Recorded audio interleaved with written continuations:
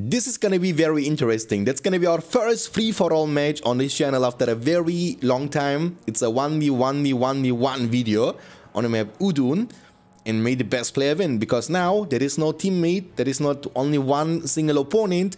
You have potentially 3 opponents. They can team up against you, which can lead into lots of flames and discussions, but also to Fiesta games. And I know you at least enjoy the Fiesta games as much as I do.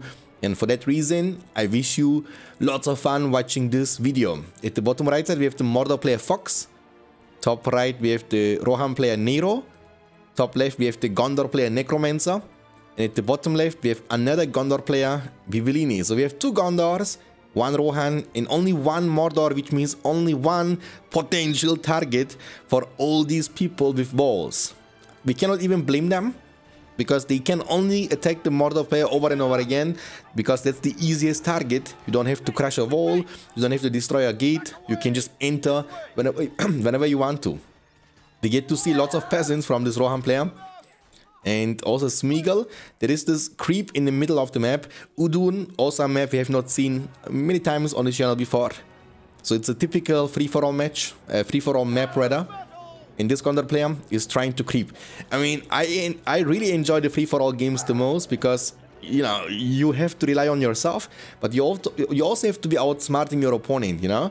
Take a fight which can favor you, but the golden rule in free-for-all is to participate in many battles, as many battles as you potentially can, because the power point advantage you will get from them is gonna be crucial for your victory. So if you just sit in your base and camp, and you will have 1 power point, and a guy will summon Balrog on you, you know what I'm saying? Or a guy will summon Eagles on you, or EUD on you. For that reason, fight non-stop. Lose, recruit, revive, fight, fight, fight. Mordor has double orc pit. Nope, he doesn't. He has only 1 orc pit, but he has orcs everywhere. He was also able to creep the lair in the middle of the map. Has a level 4 orc warrior. Remember, with level 3, they will turn automatically into the black orcs. And once you go black, ladies and gentlemen, I don't wanna end this sentence actually, you know what I'm saying? Okay, so Hobbit is level 3 though. That's pretty good. Dealing hella damage, also level 3 soldier. Soldiers obviously stronger than orcs. But this map is looking kind of weird though, not gonna lie. I mean, it's a unique design to the map. I like this magma, which kind of makes it like a gladiator arena on the center of the map. But I just don't like the design of that, you know. With Eomer on the field from the Rohan player, that's the Rohan player Nero, and his goal is later on to, you know, get Eomer to level 4 for the Horse Lord leadership. Oh, Mary is not gonna make it out alive.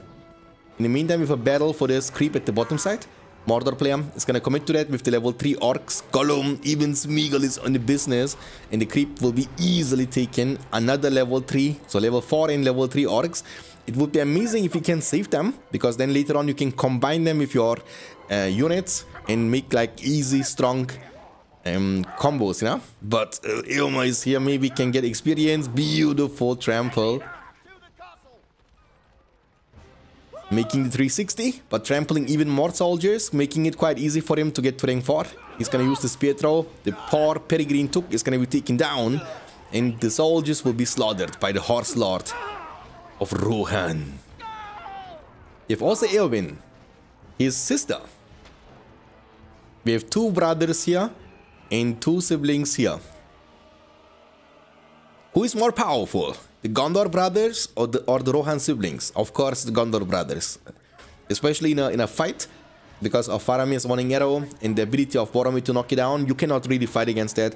But Eowyn and Eomer have much more different purposes, so you cannot really compare their strength, because there are many situations in which Eomer and Eowyn can add much more to the table compared to Faramir and Boromir. But in a raw battle, they can't. And now the uncle is also there. 3 Rohan heroes dying against a troll creep. Never mind, Eowyn, we'll see. I will kill you if you touch him. And Fox has been defeated already. So this Mordor player left the game. Probably he felt himself attacked multiple times from multiple different sides. Now it's gonna be a 1v1v1 situation, but there is one impressive, I mean important golden rule in free-for-alls. And the rule is, if one of your opponent gets defeated, you are not allowed to capture his castle. You can capture all the settlements, true, but not the castle, which would give the player who does that endless amount of endless amount of advantage. And for that reason, it's kind of forbidden. If you do that, they will never play with you again. And also in the arena, you can now play free-for-all matches too. It's amazing. If Boromir upon the field, rank 5. So this Gondor player is planning to go for the Gandalf, it looks like, because he has a full base but not going for any units.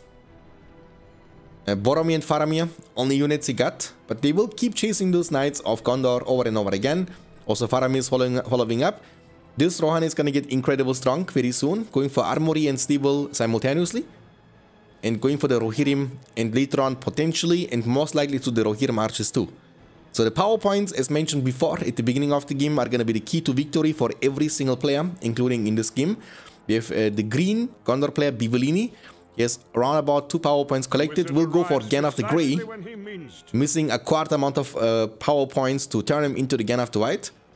But he should be getting that, it's not a big deal. Necromancer, the Gondor player at the top left side, has 1.5 power points collected. He needs a bit more compared to his opponent. But he also has not even nearly the money for that, so he needs to save around about 5,000, And Nero has heal and draft, and, he was playing most of the time with the heroes and couldn't collect too many power points until now. But again, one big fight and all of that can be changed.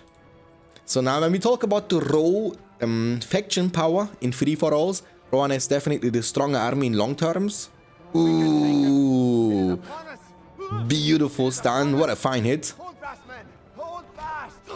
And yeah, he's trying to farm the power points for Gandalf the White. Needs only two more kills, 1 or 2 more horses, and he should get it.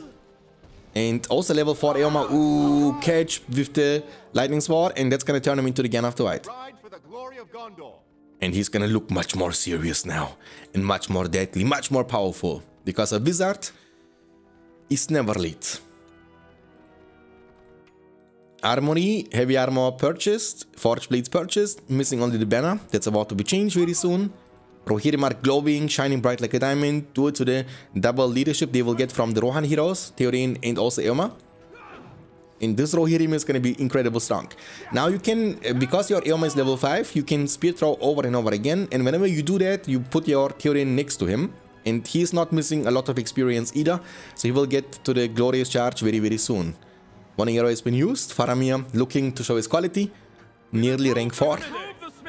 And this Gandalf is going to be painful until he isn't. And when is the time it's going to be not painful anymore? When Rohan has the powerful tools with like 3-4 battalions of Rohirrim archers to deal with him. The host player of this game is also the Gondor player. It means his Gandalf should be in a good spot. On host, you have much more easier time also with your healing time. When you use heal spell from your spellbook, the timing is super important, right? Where is the Gandalf actually? I see only Boromir and Faramir. Oh, he's here. So we need to follow Gandalf. And Gandalf rides to Isengard, seeking Saruman's castle. And yeah, until you have no fire arrows, you cannot really fight against this guy. He's gonna use Easter Light and farm power points. That's what Gandalf is famous for, right? He's a power point farming machine, and all Rohan has to do, or can do, is to disengage from him over and over again. Let's go now.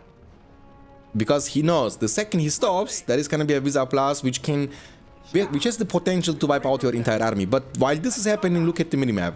The other Gondor player is taking literally every single settlement down on the map, and also potentially going to be able to win this fight. And I'm assuming, yeah, he also has the power points to turn his Gandalf the Grey into the Gandalf the White. And talking about the Gandalf the White, there he is, ladies and gentlemen. Now we have not only 1 wizard, but 2 wizards in total. And again, it's a... Why is it so dark here? I mean, I can click on this, but the mountain I cannot see, but I can go into the darkness. Maybe this is the place of Sauron, you know what I'm saying? I mean, the army glow is kind of crazy. And also Eowyn's spear is super underrated, dealing hella damage to the heroes, by the way, including Gandalf. So should not be underestimated. And there is another Gandalf, so you can always get into a bad timing in which you try to fight against Rohan and the other Gandalf from the other player comes to flank you. So you need to choose your battles wisely, super important. So Rohan is fighting for the map control. He can still get stronger, by the way. The one way of getting stronger is first of all the Glorious Charge, which he already unlocked. But with level 5, the Kingsweaver can be used over and over again to give the Rohirrim archers some levels too. But later on you can also recruit Aragorn for more greater damage leadership. Rohirrim archers are not about to be tanks, they are about to raw damage power. This guy is going for the barracks and siege works simultaneously.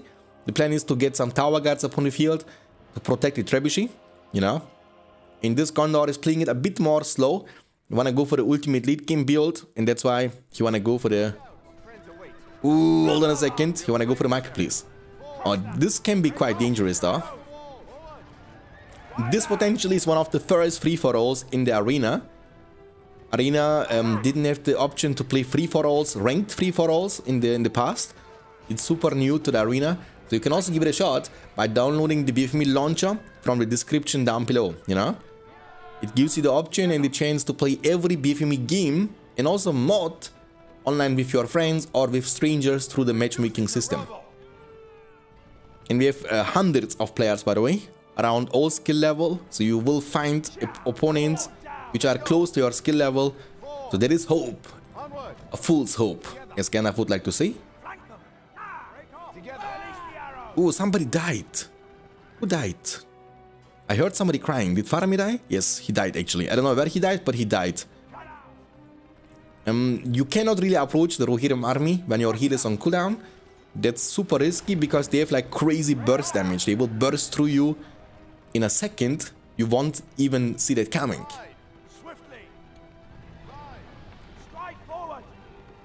I mean, knowing that this army is way too powerful, Gondor is trying to disengage until he will have the, you know, required army to fight against that. But this Gondor is kind of being a little bit slow. This Gondor will be there much faster. He will have very soon the workshop, sorry for my voice, the workshop level 2 for the Firestone, and also some tower guards will follow up eventually. Ooh, you want to go for the blast, but he can't. He just can't. Oh my god, Glorious Charge is gonna make them super strong. They won't die to the blast, as you have seen in this scenario. Fighting against that, even in the land. Ooh, what a fine catch with the lightning sword. Gandalf is, you know, being the Pikachu over there. Pika or Gandalf. Be careful. Ooh, kind of sniping. Spear throw from the siblings. And I like the way that this Rohan is playing, you know. He is focusing the stuff he knows he can kill. He could of course go for the Gandalf, but the thing about Gandalf is when he used the lightning sword and also his Wizard Blast, he will be useless for the next 45 seconds. His auto attacks don't do damage. So once he is done with his abilities, you don't really need to... Oh, but he needs to be careful there. He's trying to damage him now. Easter will be used. Oh, he's gonna use heal. Bubble. Good damage. Oh my god, that's gonna be close. Imagine Rohan would be lurking around areas like this, you know. But this Rohan is getting stronger and stronger. Going for Aragorn for the ultimate leadership, you know, potential of Rohan. Again, Eomer leadership, Theoden leadership, Glorious Charge, and in addition to that, another 50% more damage from Aragorn is gonna cause your Rohirrim archers to hit like an absolute truck. Lots of money for Bivelini. Has now 4 trebuchet, going for the Firestone, going for the 5th trebuchet. Has some tower guards with heavy armor, but also potentially give them the Forge Blades. And again, the tower guards, their only mission is to protect the trebuchet from getting destroyed by the Rohirrim and Rohirrim archers. Now the question is, who is he gonna siege first? You know, I believe sieging the Gondor is gonna be a bit more difficult because there is a Gandalf who can just literally walk to your trebuchet and blast them. So this Rohan is mainly Rohirrim archers, and Rohirrim archers are super vulnerable against Firestone upgraded trebuchet. But the tower guards are not in position. There comes the Glorious Charge, very smart move running through the trebuchet, knowing that they have a minimum range. They cannot shoot when you are next to them. and destroying a lot of the trebuchet, but Boromir get level 6 over there.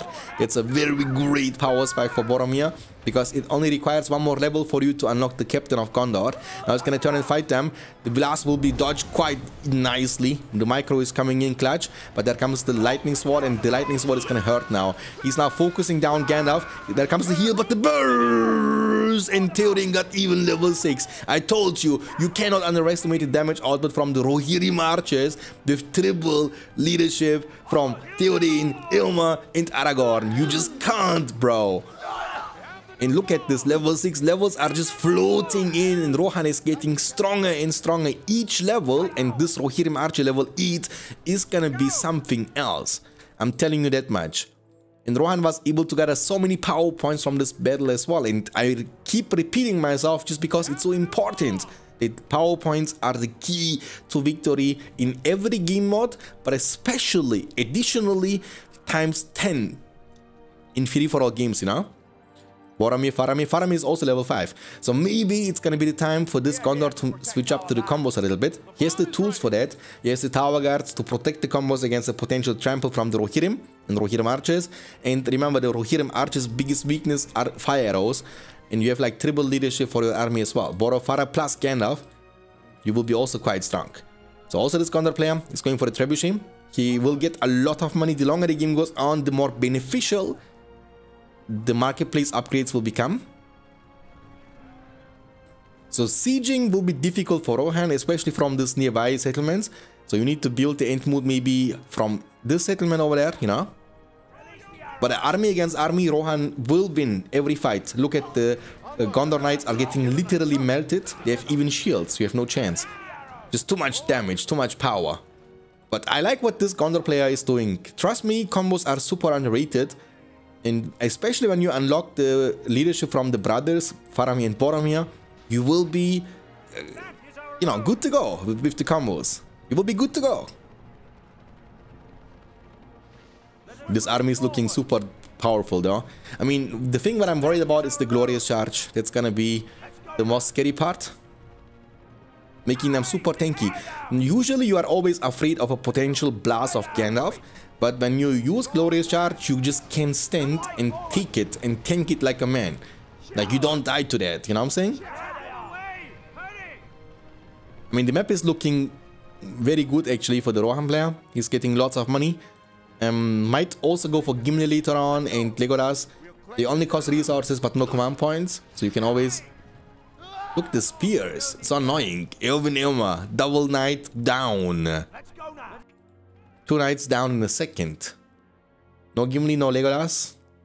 Does he have command points available for more units? Yeah, he actually has. He can make like one more Rohirrim archer. But I would recommend to go for a regular Rohirrim, because I believe that he has already enough firepower on the Rohirrim archer. He needs some sort of melee units to deal damage to the structures a bit faster, to tank the Firestone upgraded trebuchet, or to dive in to destroy them. I mean, it's kind of unfortunate that all the factions remaining are actually FOL, Forces of Light. So there is not a real threat on the castle. And it's more about running through the map and fighting for the outer settlements, you know? But that's about to be changed, because this Gondor is about to be ready, making the Tower Guards Archer combination. And has now Firestone upgraded trebuchet with triple leadership. I don't know, I didn't watch the game, I don't know what's gonna happen, but I can tell you what I think is gonna happen. This army is super underrated, and this army will be very difficult, much more difficult to be dealt with than you would expect. And the infantry can show you what they are made of, especially the Gondorians, as also Boromir is very close to level 7. That's pretty much like a Glorious Charge for the infantry. For Gondor, it will give you raw damage power, allowing you to melt through heroes and also units. But I don't know, man. That's gonna be the absolute and ultimate battle of cavalry from Rohan with their biggest potential damage and armor leadership against the infantry of Gondor with their potential armor and damage leadership. And of course, they have also the going for a trample, put land to trample. Very good, great trample. Very great trample, but now when the trample is gone and the land has been covered, he's focusing hardcore on Gandalf. Not much died though, not much died. And Glorious Charge will go on cooldown. Ooh, hold on a second. He needs to cancel it. Oof, getting chunked a little bit. There comes the big heal. Ooh, Boromir trying to fight Aragorn in a one-on-one. Swordman against Swordman. Are you out of your mind, Boromir? Nobody can ever do that, bro. That's just the king. You might be the captain of Gondor, but he's just the king of Gondor. He's king of Gondor and Rohan and of everything in Middle-earth. He has a dedicated movie in the trilogy for himself. The movie is legit called The Lord of the Rings and the Return of the King, not Lord of the Rings and the Fellowship of Boromir, or Lord of the Rings and the Two Towers plus Boromir. There is not a movie for you. Oh my god, in the meantime though, this Rohan is getting absolutely shredded. I have not even seen that. Now he has no Glorious Charge, but he has a huge army. He might be sandwiched though, because this player is also rotating to the top side. So there is a Gimli. If you don't know, the Gimli's extra is capable of destroying or one-shotting a trebuchet. Ooh, what a fine shot. Oh my god, the heroes are diving in a little bit too deep. And Eomer, oh my god, he's running through the tower guards. Oh, what a fine shot. Aragorn catching both. Aragorn without Andur's sword and...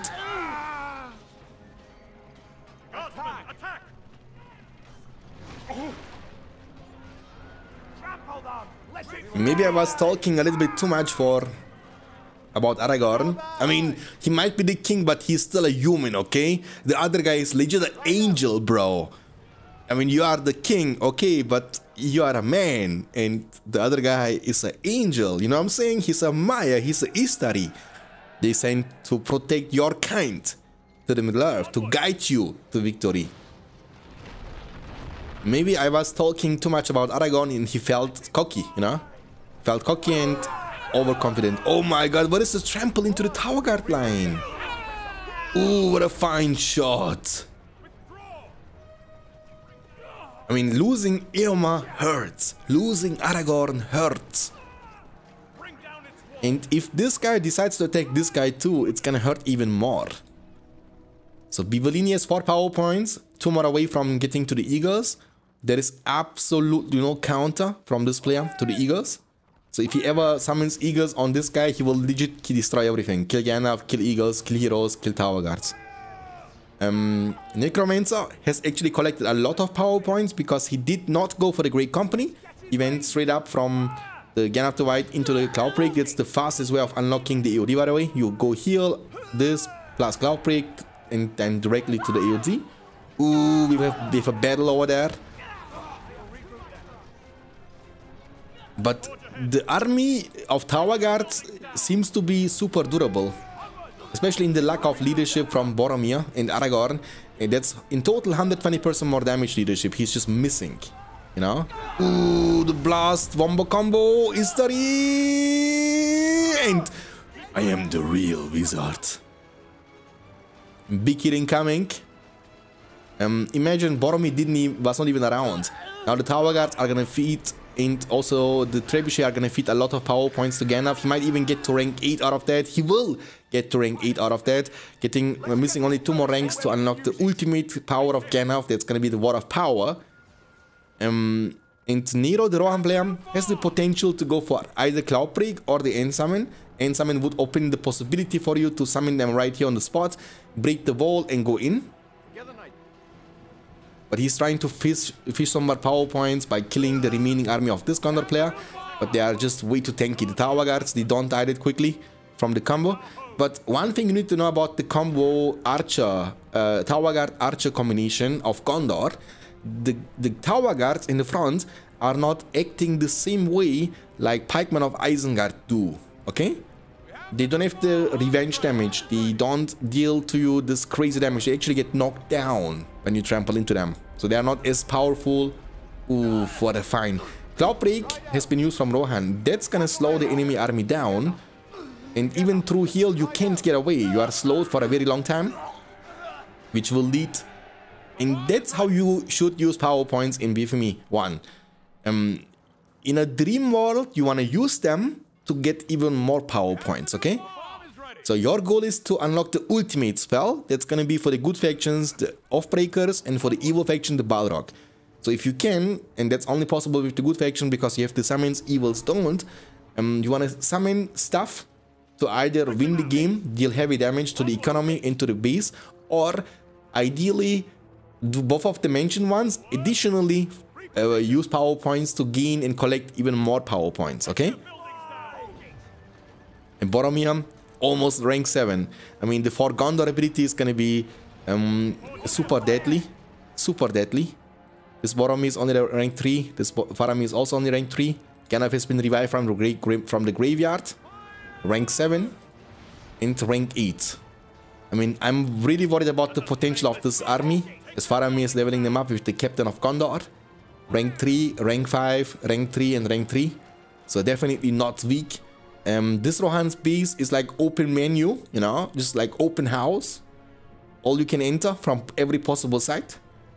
So he has to be super careful when he ever leaves the castle, because there might be a possible invade. This guy has stopped making horses though, and he also just demolished the archer range. So I think you want to rebuild the stable just to be a bit more mobile, because he knows he cannot keep the map. That's why the map is looking more in this color than in the dark green color, because, you know, that's the advantage of having cavalry over infantry.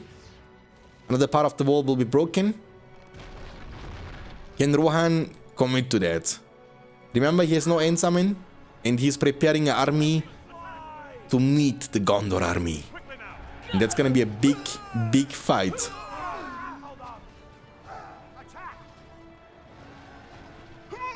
Ooh, for Gondor, everybody's shining now. Everybody's glowing now. I don't know what's going on.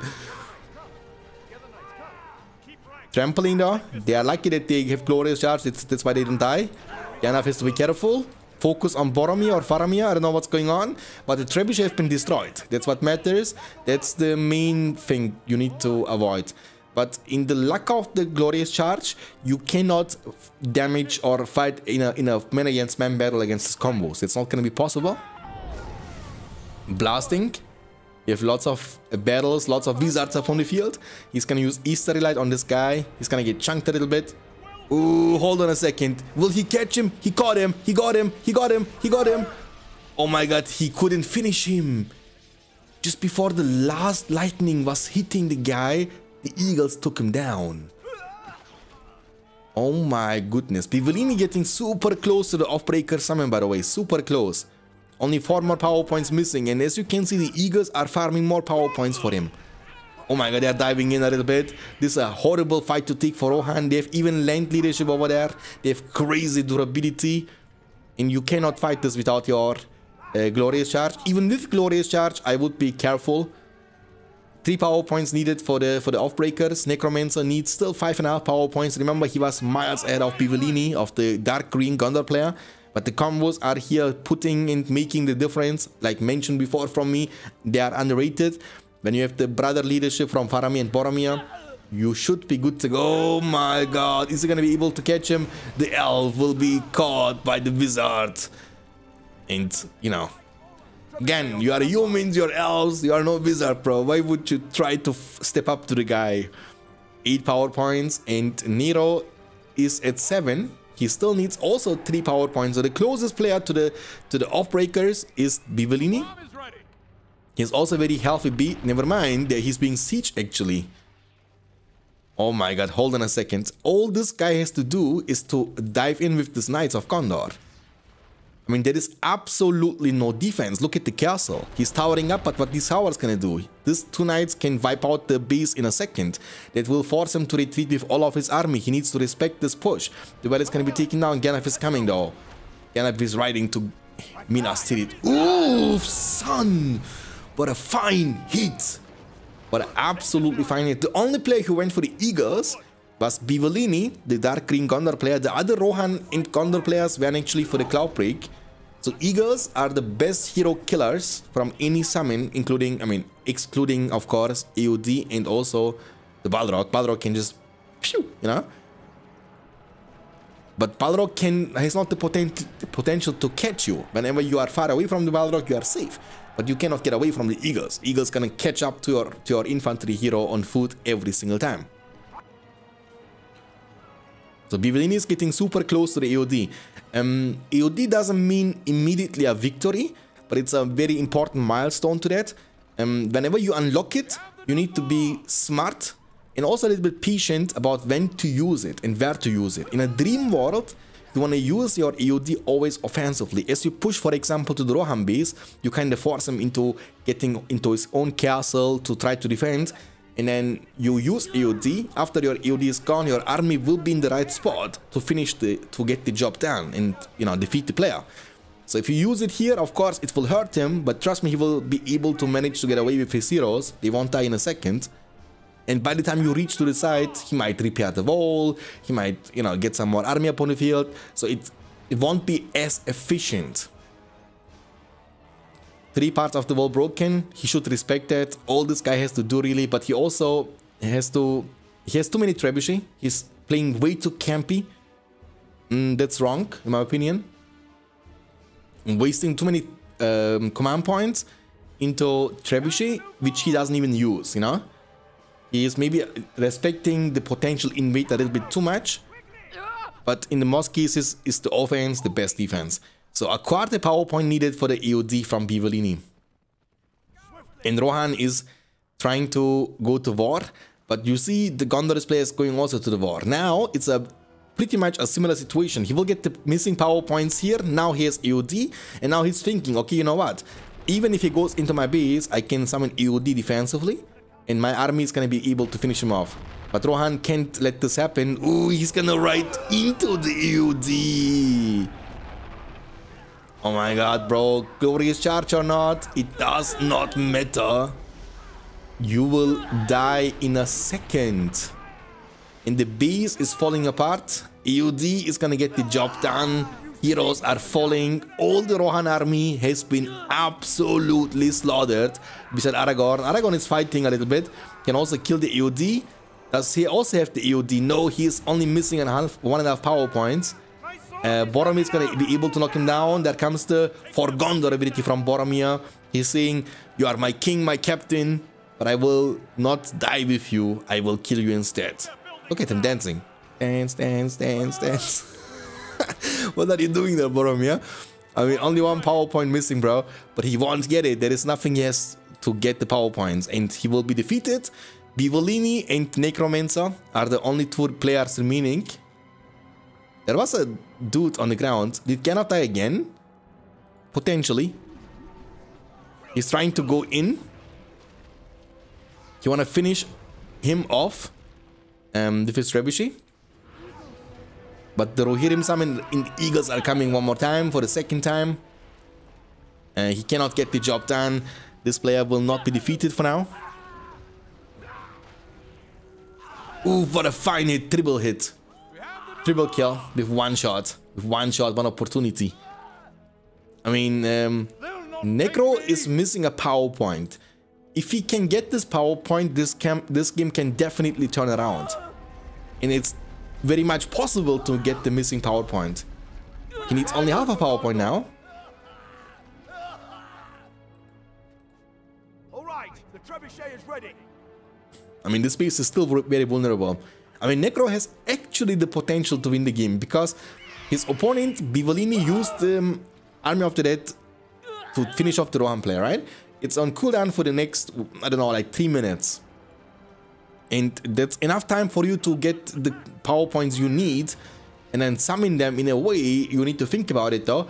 How can I win the fight in the game out of that? And I will explain you why and how. So when you destroy this trebuchet, you can completely ignore this army. Who cares about this army? You ride to his base. Does he have the money to repair the wall? He absolutely doesn't have the money to repair the wall. So you make like 3-4 Knights of Gondor. You ride to his base. Summon AOD first when Gandalf comes to defend. But you need to be a bit fast, you know? In this situation, he's even returning, so you can use AOD to kill the army, to kill the heroes, and destroy the citadel. But I don't know if 2 Knights are gonna be enough. I would wait. Oh, now he has 3 Knights. But no Gandalf. I don't know, man. You should just go. You should just go.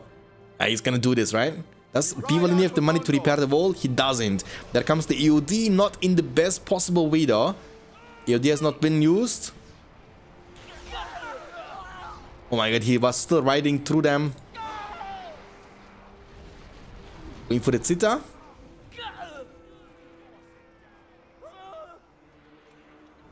Couldn't destroy any army though. What's going on? I must get to safety.